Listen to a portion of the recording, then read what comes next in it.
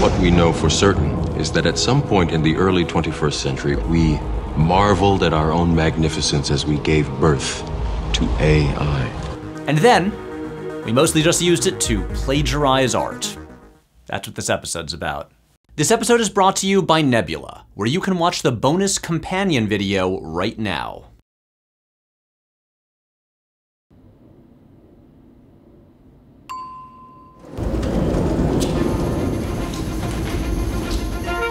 Buongiorno. Patrick, you're back. How was the premiere?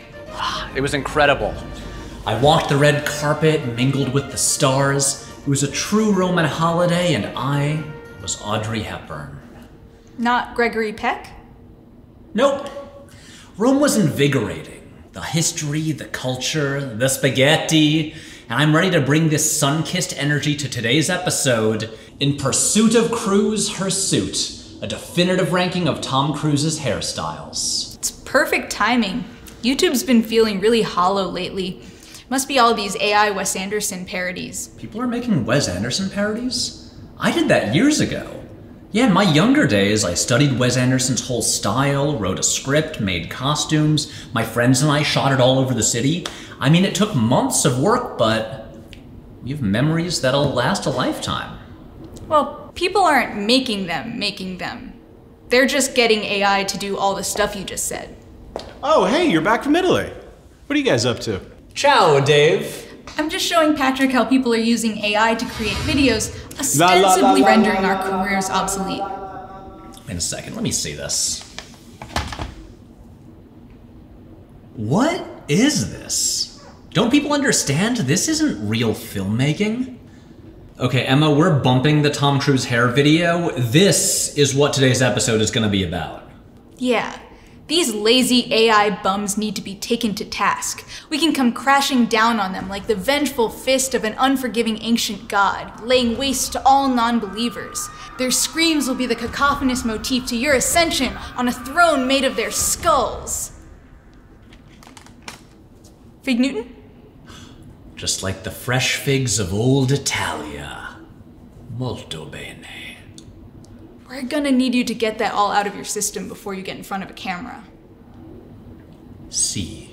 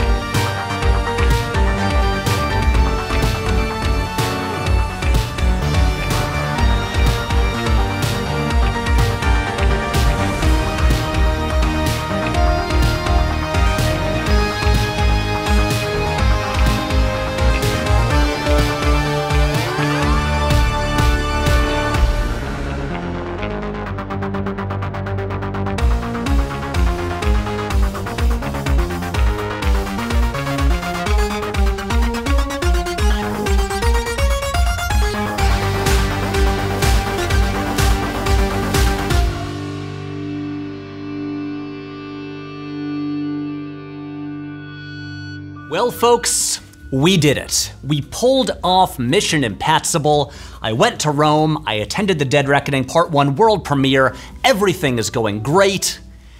And then I got back home and saw some stuff that annoyed me so much that I just have to make a video about it. And look, if you watch this show, you know that I mostly stick to talking about things that I like. I hate being a bummer, so that's how you know this is a big deal. Patrick, there's still time to pivot back to the video about Tom Cruise's hair. That can wait, Emma. This is more important. So over the past year, there has been an explosion of AI-generated art, and I'm putting art in quotation marks here. Using tools like Midjourney and ChatGPT, now all one has to do is type in some prompts, and in no time at all, the programs will auto-generate shockingly detailed and realistic imagery, writing, audio, and animation. Now, you no longer need any talent, skill, practice, or education to produce art that looks like it was created by professionals. Some of the AI art that has garnered the most attention, going viral multiple times in the last 6 months, are imitations of the work of Wes Anderson, imagining what various franchises might look like if directed by him. This started with a handful of images visualizing a theoretical Wes Anderson take on the Avengers that really blew up when enthusiastically shared by those lovable scamps, the Russo brothers. But it really kicked into another gear in April, when a company called Curious Refuge released a series of videos imagining Wes Anderson directed versions of Star Wars, Lord of the Rings, and Avatar. Since then, there have been countless imitators that haven't quite achieved the same degree of viral success. Wes Anderson versions of Harry Potter, and Jurassic Park, and Spider-Man, and Justice League, and Hunger Games, and multiple versions of The Matrix. Just a few days ago, Instagram recommended me a series of AI-generated images imagining a Wes Anderson version of Succession. And come on guys, that has existed for 20 years and it's called the Royal Tenenbaums. Part of why I wanted to talk about this is that I sort of have a special connection to the subject of Wes Anderson parody trailers. Back in 2015, I released a video called What If Wes Anderson Directed X-Men, which honestly still might be the thing I'm best known for.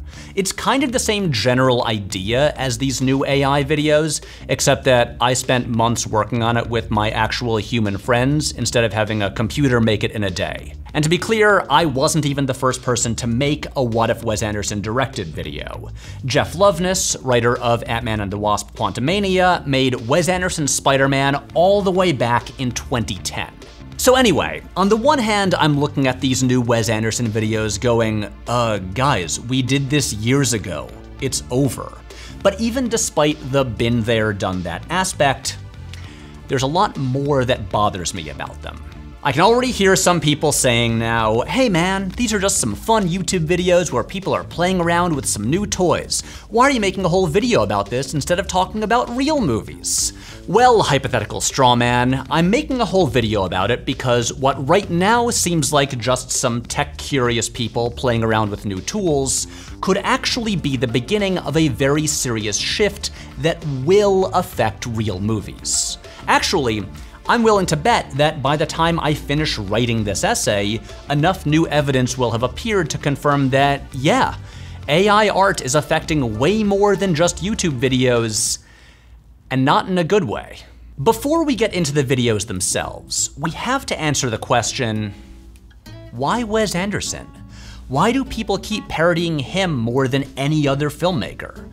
Why did I do it in the first place? Well, in my case, I actually had a whole series of videos on this channel imagining what various superhero movies would look like if made by directors ranging from Sergio Leone to Ingmar Bergman to Noah Baumbach to Werner Herzog. But I totally understand why the Wes Anderson one was the most successful. Anderson straddles the line between art house and mainstream. Even if his movies don't do blockbuster-level box office, even the most casual moviegoers are familiar with him and understand what his movies look and feel like. There's probably no other filmmaker working today with such an immediately identifiable style. Like sure, Spielberg and Scorsese are more famous, but ask a random person to describe what one of their movies looks like and you're not going to get a clear answer. But everyone knows what a Wes Anderson movie looks like. You can spot it 100 yards away. It's ripe for parody because there's a set of characteristics that apply to just about every film he's made. We're talking about symmetrical framing, static shots, camera movement either parallel or perpendicular to the action, almost always on a dolly. Bill Murray, flat backgrounds, the camera almost always at eye level, warm color palette leaning into yellowish hues. Owen Wilson, dry, subdued performances from the actors, perfectly tailored clothing, insert shots of books and objects shot from straight overhead. Jason Schwartzman, handmade analog filmmaking and stop motion animation. Anyway, you get the idea. Because the characteristics are relatively simple, they can be imitated pretty easily with little to no budget. You can see this on display in the recent TikTok trend of My Day But Make It Wes Anderson, where people just shoot a montage of an average day in their life, but with the visual tropes of a Wes Anderson movie. Which brings us to the AI versions. As I mentioned earlier, the whole AI Wes Anderson thing began with those Avengers images late last year. And honestly, even aside from how they were made, I think these are pretty weak. They don't even have the framing or lighting of a Wes Anderson movie. Like, plenty of people doing fan art over the years have done it way better. But the main thing I want to focus on here are the videos produced by Curious Refuge. Star Wars by Wes Anderson, Lord of the Rings by Wes Anderson, and Avatar by Wes Anderson.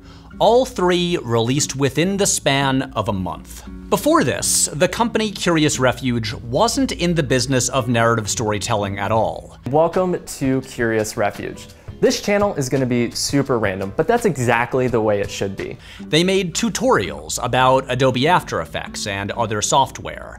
They had a course called The Curious Millionaire that taught how to make money as an entrepreneur. And then, one day, they released the Star Wars by Wes Anderson video, which, I gotta say, delivers on its premise a lot better than that Avengers stuff. It has the framing, it has the cast of actors, even if the person they claim is Scarlett Johansson looks like Millie Bobby Brown instead. But overall, yeah, sure, that looks like a Wes Anderson Star Wars. The video went viral, and in the YouTube comments section at least, got an extremely positive reaction. Curious Refuge immediately changed their entire business to focus on AI filmmaking, and they currently have an AI filmmaking course available for the low price of $500. Positive YouTube comments? A sure sign of trouble to come. In an interview, Curious Refuge co-founder Caleb Ward, the guy who made these videos, broke down in detail how they were put together. It turns out, he didn't even come up with the idea himself. He asked ChatGPT to give him a list of potential viral YouTube videos, and one of the ideas it generated was Wes Anderson's Star Wars. We used AI to come up with the idea for the video. I basically went to ChatGPT and I was like, give me some ideas that people might enjoy. And it came up with a bunch of ideas, and Star Wars by Wes Anderson was one of them. And instantly I was like, oh yeah, I think that would do well. ChatGPT also wrote the script and generated the shot list. Then Midjourney was used to create the shots, with human animation added by DID and narration by 11 Labs. The only actual human element in the entire thing came from refining the images and adding some subtle animation to make the still images seem like live action. Part of the reason Wes Anderson has become the go-to filmmaker for AI users to imitate is that his visual style works with the limitations of AI. Right now, AI animation software capable of creating complex movement isn't widely available to the public and also looks pretty janky, so most people are working with Midjourney, which only creates still images. But since Wes Anderson's movies are full of static shots of people posed carefully in the center of the frame, his style can be replicated fairly accurately. So true. If they really wanted to impress us, they'd do Oliver Stone's Star Wars or Tony Scott's The Avengers. Look, I'll admit I came in here pretty skeptical about this whole AI thing, but I try to give everything a fair shake. And I always like to do my research so I hopefully know what I'm talking about. So I decided to try an experiment. Since the Curious Refuge dude gave a full breakdown of his process for making one of these videos, I thought, hey, maybe I should use that same process to make one of my own. And I'll use it to make a Wes Anderson X-Men. I already did this the difficult old-fashioned way, so let's see how this new version compares. Did this feel weird? Yup. Am I using tools that are ethically pretty questionable? Yup. Is this hopefully in service of the greater good and therefore justifies my actions? I hope so. So anyway, here's what I did. First, I went to ChatGPT and gave it the prompt, script for an X-Men movie trailer directed by Wes Anderson. Then I instructed ChatGPT to turn that script into a shot list. Then I spent a few minutes learning how to use Midjourney to get the right results. Turns out, Midjourney works through a Discord server. Weird. Anyway, then I used Midjourney to create each of the shots on the shot list. Then I ran those through DID to make the people move a little bit. And finally, I used 11 Labs to generate the narration. And so, here it is, my AI-generated Wes Anderson X-Men.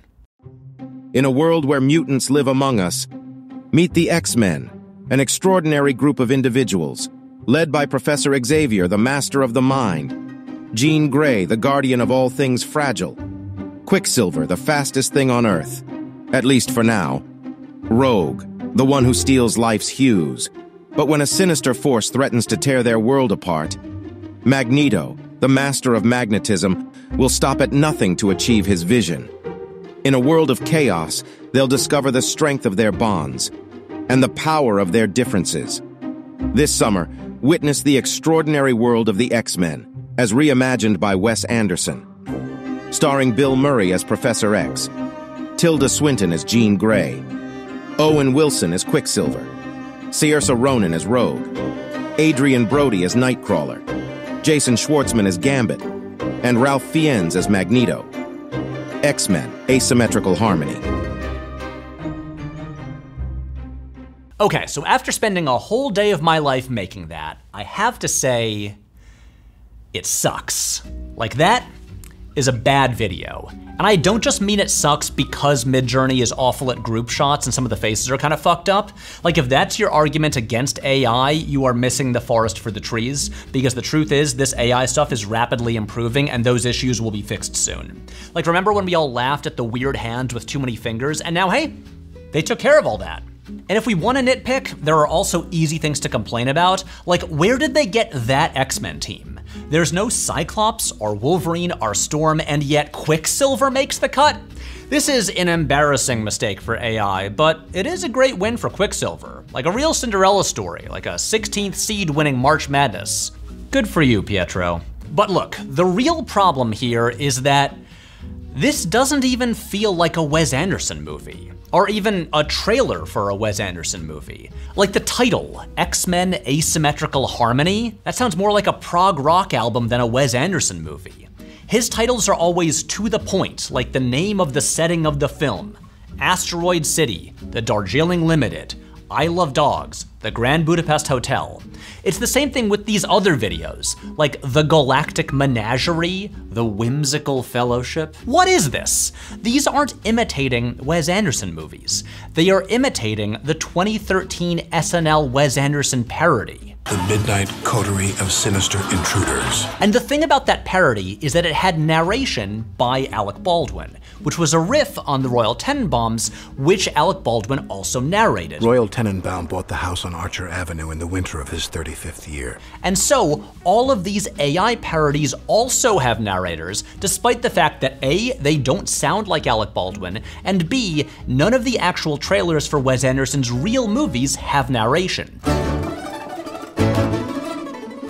So if you don't have Alec Baldwin, there's no joke, and it's just an inaccurate imitation. These videos reduce Wes Anderson to an Instagram filter, a checklist of style tropes to be pasted onto something. There's no effort to engage with his work on a deeper level than just skimming through some trailers with no sound. For one thing, despite what AI would have you believe, his movies do not consist entirely of static shots with the same framing. From the very beginning, his work has been incredibly kinetic.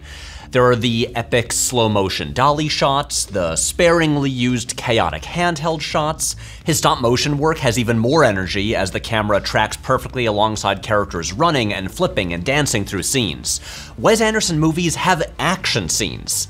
Why do people forget this? And while he's had a consistent aesthetic baseline through his entire filmography, it has evolved over time. The French Dispatch looks wildly different from Rushmore, and depending on the film, he'll use different aspect ratios and film stocks and color palettes. None of these AI videos bother to get into the actual stories of these hypothetical movies.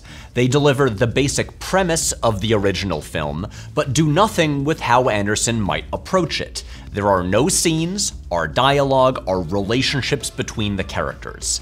The thing that annoys me the most about these videos is that they completely ignore the humanity of his movies, which is as important, if not more so, than the aesthetics.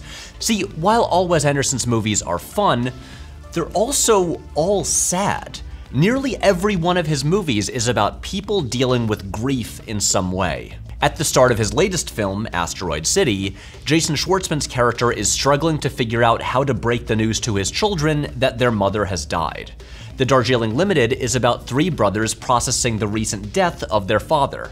The Life Aquatic is about a man seeking revenge for the death of his best friend, and along the way he meets his estranged son who, spoilers, also dies.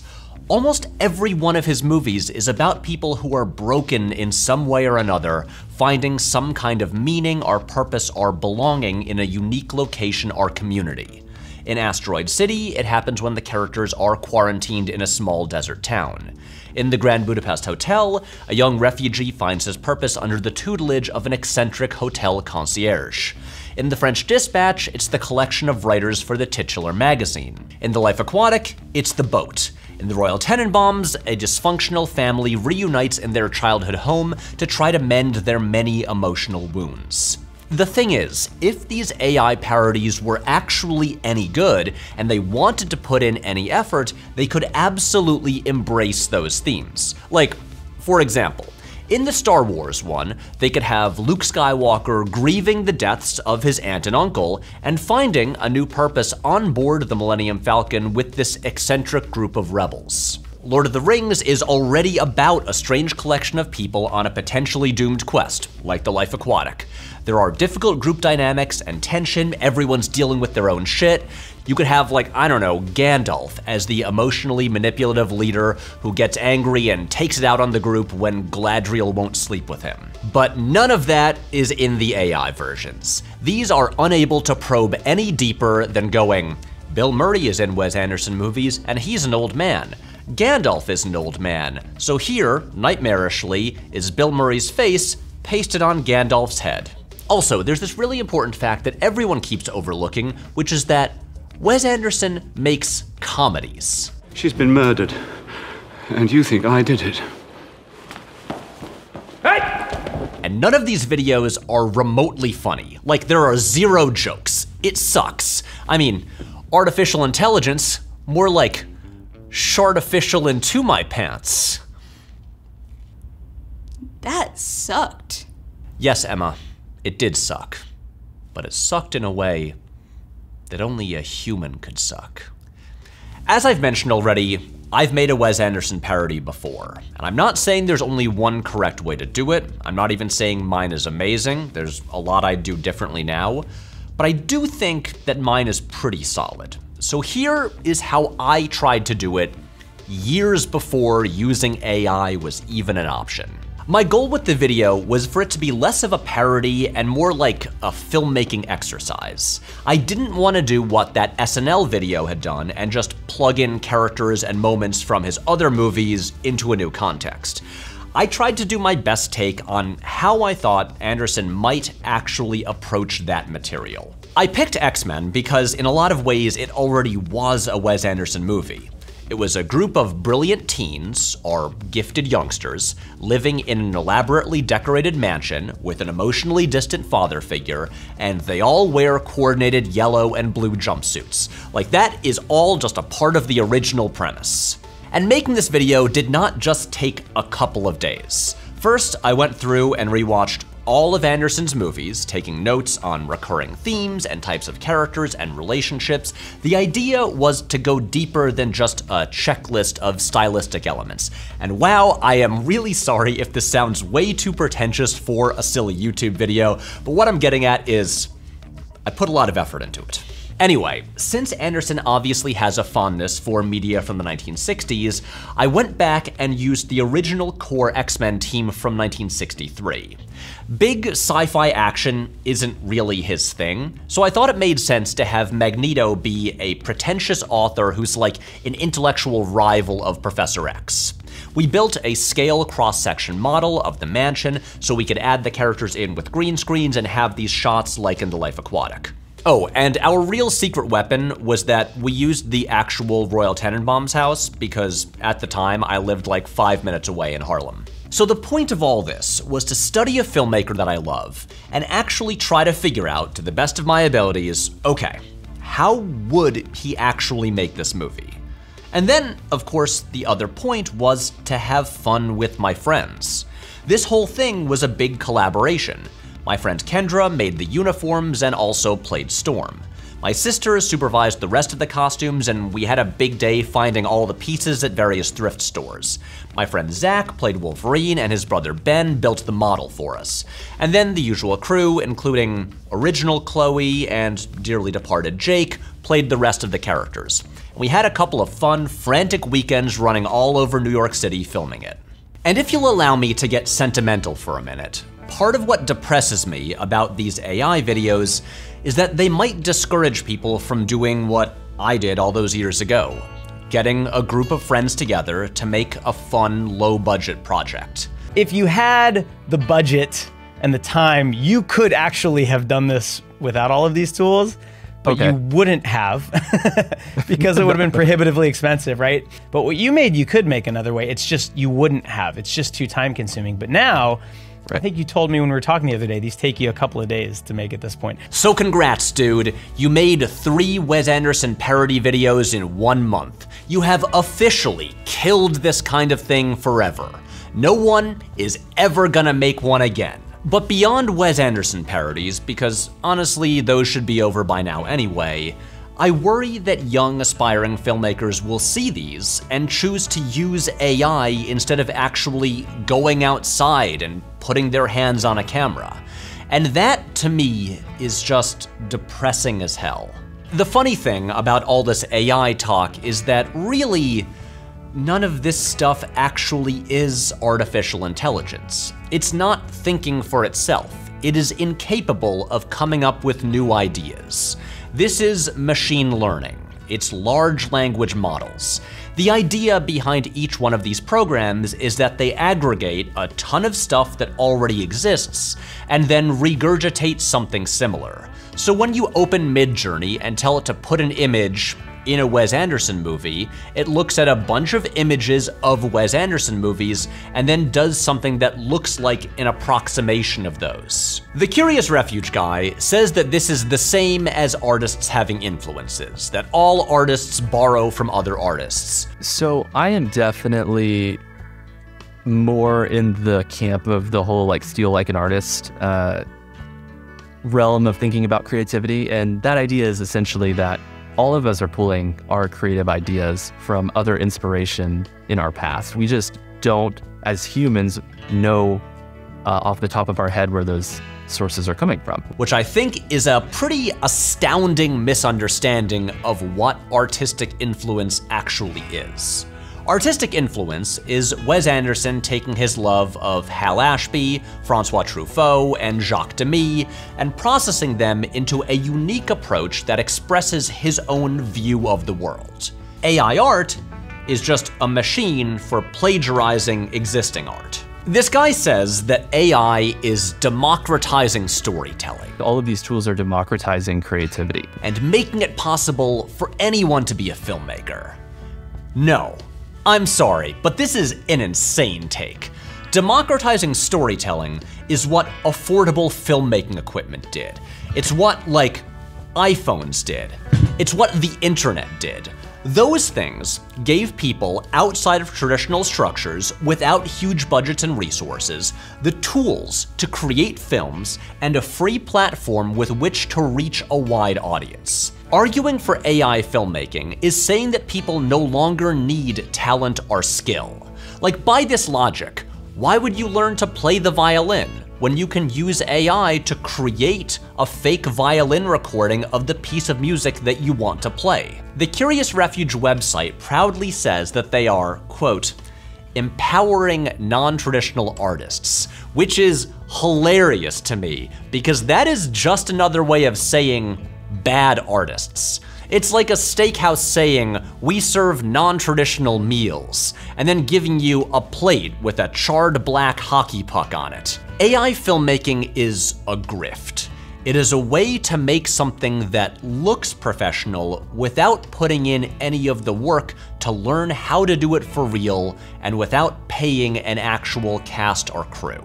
Look, I'm not generally one for criticizing other folks on YouTube or starting feuds, and I wouldn't do it if I didn't think that this really, truly, genuinely sucks. And if the Curious Refuge people take offense to my comments, all I have to say is, you shouldn't, because you didn't really make those videos. In that interview, you say that you didn't even come up with the idea itself. There is not a shred of personal expression or taste or humanity in there. I don't even know if this guy likes Wes Anderson movies. This is a machine suggestion for what would be a video that would get views on the internet. So I'm really only criticizing the work of a soulless program that is not alive, and I'm fine with that. After all, there is a good chance that my video from 8 years ago is one of the sources that the AI pulled from to create these new ones. So if anyone is entitled to criticize it, it's me. And also Wes Anderson. It should be clear by now that I'm not really a fan of using AI to produce creative work, but this is not an entirely black and white situation.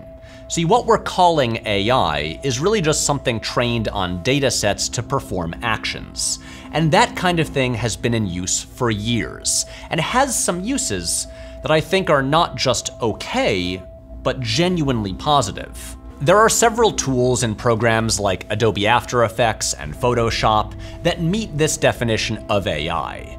Like RotoBrush, a tool that detects objects and movement within a shot to automatically rotoscope. Or Content-Aware Fill, which scans an image to remove a selected object and creates an extension of the background to fill that space. This is still technically AI, but here it's a tool meant to replace a tedious, repetitive process. It benefits creativity rather than replacing it, giving more time for artists to make actual creative choices. And this has been happening in the film industry for decades. One of the major technical breakthroughs on the original Lord of the Rings trilogy was the software Massive, developed by Stephen Regalis at Weta Digital, which could create huge animated crowds with each character behaving individually with limited artificial intelligence, instead of requiring visual effects artists to animate every single digital person one by one. And more recently, the Spider-Verse movies used machine learning tools to replicate details, like cross-hatching or Ben-Day dots on characters' faces. And in instances like these, the tools are not replacing human jobs. Like Across the Spider-Verse reportedly had the largest crew of people of any animated movie in history. But again, this is a very, very slippery slope. The slipperiest slope, perhaps, like a steep mountain covered in ice and banana peels and KY jelly, with a whole bunch of spikes and wolves and spike-covered wolves at the bottom. What seem like helpful tools used by talented artists can easily be abused by the executives at the top who want to increase profits.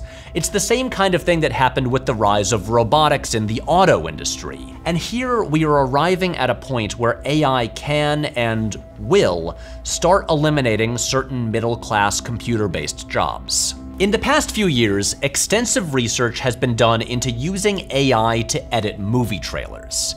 The idea is that you feed a full movie into the software, and it spits out a trailer based on its own learning of what kind of images and beats have been used in other trailers for successful films.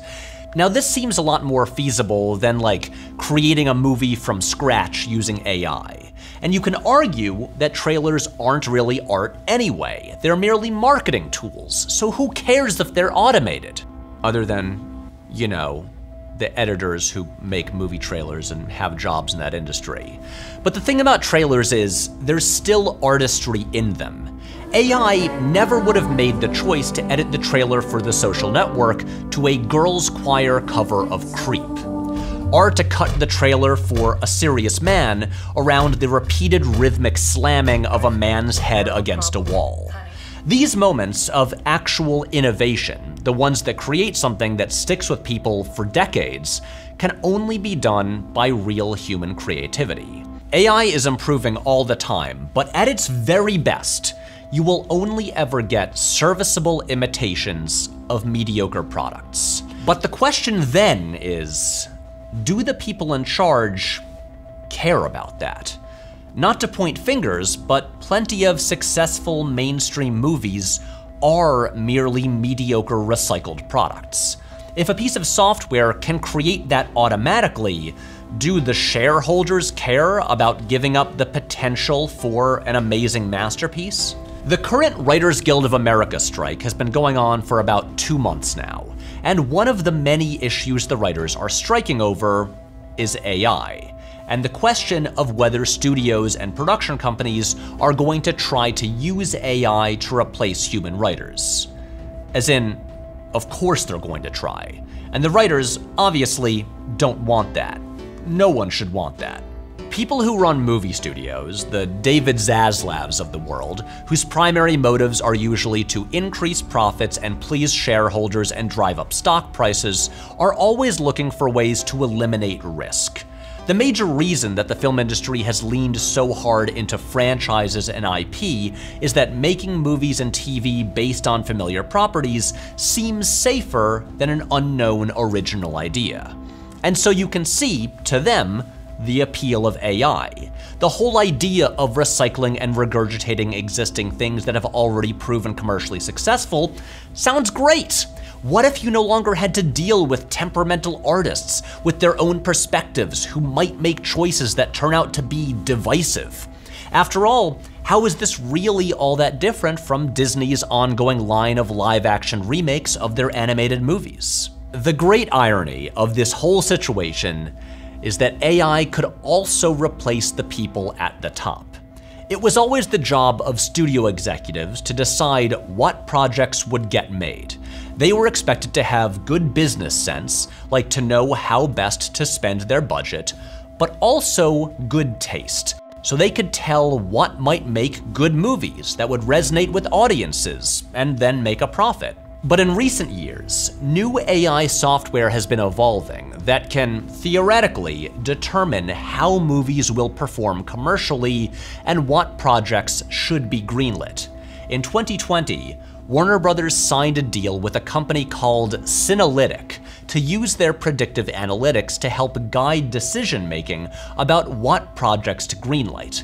It can apparently determine the monetary value of different movie stars in different international territories to predict how a movie will perform. So hey, maybe the people we should really be worrying about are those poor executives with their $30 million salaries. I hope they're gonna be okay. The weird thing about making a video like this is that the story is evolving on a daily basis. Like, I was almost done writing this, and then the news broke that Secret Invasion, the new Marvel show on Disney+, used AI to create its opening title sequence. People immediately freaked out, since it seemed like what we were afraid of was happening sooner than we expected, and here it was the biggest studio on the planet doing it. But it's more complicated than that. See, Method Studios, the VFX company that designed the sequence, apparently did employ a team of designers and animators, and they claimed they used AI simply as a tool in the process, not as a means of replacing skilled human workers. Without knowing the step-by-step process, I guess we have to trust them on this. The director of the show is less helpful, saying that he doesn't really understand how the AI process works. Look, the fact is that this AI stuff is here and it is not going away. And if we trust the people at Method Studios, this does seem like the ideal implementation of the technology as merely another tool that skilled artists can use in their work. But the people who seem most excited about AI are not actually artists themselves. They are the tech bros who pay for a blue check mark on Twitter, who view AI art as a win over those pretentious artists, and their dream is of a future where it can make movies tailored to their exact specifications, not like the shit Hollywood is making now. They love the idea of using AI for filmmaking because they don't actually have any talent or skill. For them, AI is like a cheat code that allows them to seem like actual artists without doing any actual work. The moral of this story is that AI art sucks. unless it's the Steven Spielberg film AI Artificial Intelligence, which is a masterpiece and everyone should go watch that instead of shitty plagiarized videos made by stupid pieces of software. See, the thing about AI art is that it isn't really art at all. Art, by its very definition, has to express some kind of human expression. This stuff generated by AI deserves a label that many of you know I really truly hate so much. This is content. Something utterly disposable, something meaningless. Content is such a nebulous term because it means everything and nothing. Patrick, before we devolve into the most nebulous topic possible, maybe we could get in a word from our sponsor? Yeah, that's probably a good idea. Okay, so speaking of nebulous things, I'd like to tell you about Nebula. In my ongoing efforts to show that AI attempts at art are usually extremely bad, I decided to try another experiment and see what AI thinks a Patrick H. Willems video is like. So we made one. And by that I mean I had AI write it, and then I used their script to make the video. It turned out pretty much like you'd expect, but I think it's funny. But I couldn't really find a good place to fit it into this episode. See, all season long, for every episode, we've been releasing an extended cut on Nebula, the streaming platform I helped build, where you can also watch my feature-length film, Night of the Coconut, or my feature-length class on how to make a movie. So I decided that starting with this episode, instead of a Nebula exclusive extended cut, each episode will have a Nebula-exclusive bonus companion mini video, covering something that didn't quite make it into the main video. Plus, this way, if you tend to watch the videos on YouTube first, you will have no trouble finding the bonus stuff on Nebula. And I'm choosing to say bonus stuff, not bonus content, even though most people would. But anyway, what I'm getting at is that Nebula is the place where you can watch all of my regular videos, but with no ads, plus tons of amazing exclusive stuff that you can't get anywhere else. Also, if you're a fan of Jetlag the Game, new episodes drop there a week before they go on YouTube.